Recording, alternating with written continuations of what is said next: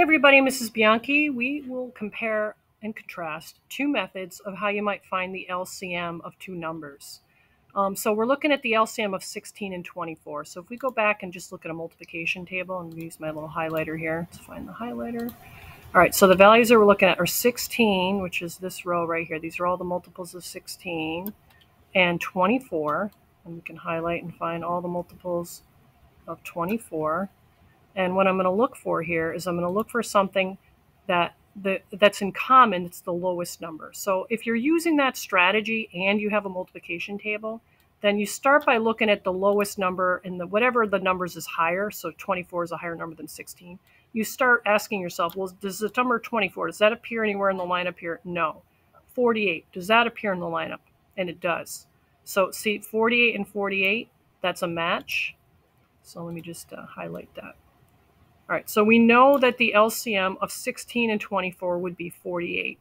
But what if you had to use prime factorization as your way of showing that the LCM is 48 instead of either listing out the multiples? Let's explore that.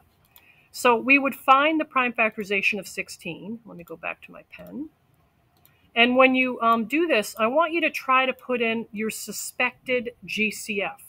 So you're thinking, what's the greatest factor that would fit into both of these things?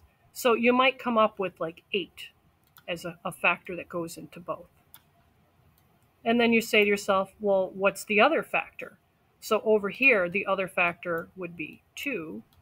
And over here, the other factor would be 3. Now, if we kept branching on this and used the Venn diagram to organize our thoughts, oops, sorry about that. Let's see if I can get that out of there. I can use my clicker. There we go. So the next step would be to go ahead and keep branching. So 2 times 4 would be 8. And then we would bring down the 2. And we would keep branching on any composite number. 4 is composite, so we have to keep branching. That would be 2 times 2. And then you want to bring down all of your other numbers so you don't forget about them. All right, now over here, we would kind of do the same thing. We just copy what we have here, do the 2 and the 4. It's the same exact thing. We would keep branching on the 4. And then we want to make sure we don't forget about our 2 or the 3. All right, so what are we looking at here? We're looking at this is our prime factorization for 16, and this is our prime factorization for 24. Now, in our circles, let's have the red circle represent the prime factors of 16, and let's have the blue circle represent the prime factors of 24. Now, what do you do in the middle where the circles overlap? You put the numbers that are in common. So what are those numbers? We have a pair of 2's. So we're going to write that down. We have another pair of 2's. We're going to write that down.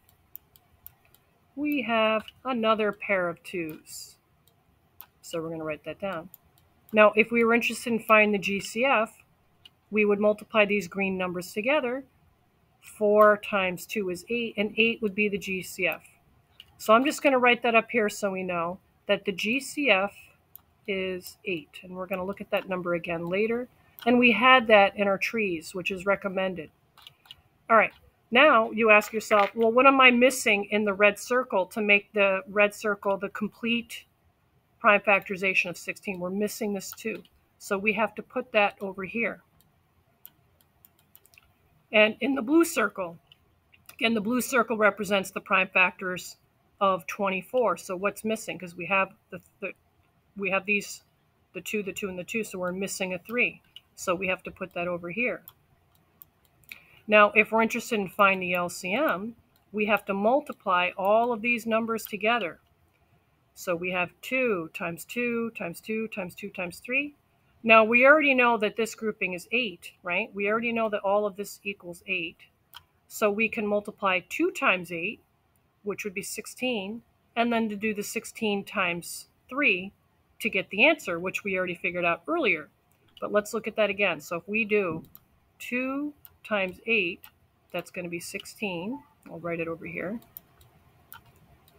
And if we multiply that with the product of 3, and we do the algorithm off to the side, So here we get 18. This times this is 3 plus the 1 more is 4. So the LCM is 48.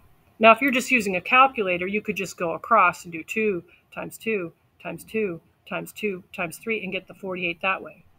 Now, I want to show you a shortcut strategy that some of you might start to realize.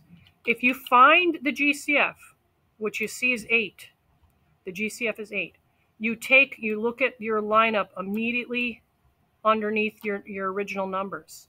So what was the other factor here? It was a 2. What was your other factor here? It was a 3. If you multiply these two numbers together, doesn't that give you 6?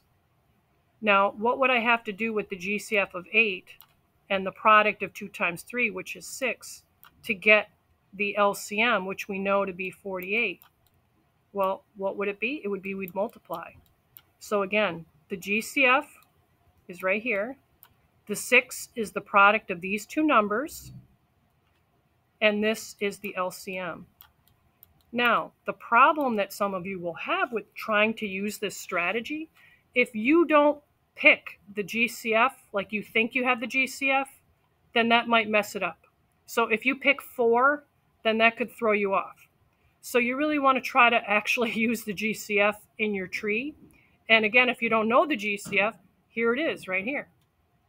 Now, of course, will just simply multiplying all the numbers that you have here work? It absolutely will. And just studying the numbers in here should help you identify that too. Because again, where does the GCF, the LCM come from? It's the product of the GCF times this, the product of that and that. So 8 times 2 times 3 is 6. Multiply that in and get the 48 that way. All right, so hopefully you found this helpful.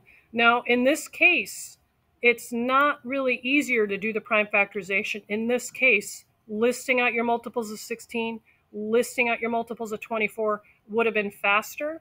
However, if I gave you numbers that were not on the multiplication table, let's say I gave you the number 46 and like 78, then that in that case, this strategy right here that I'm showing you will be your best bet.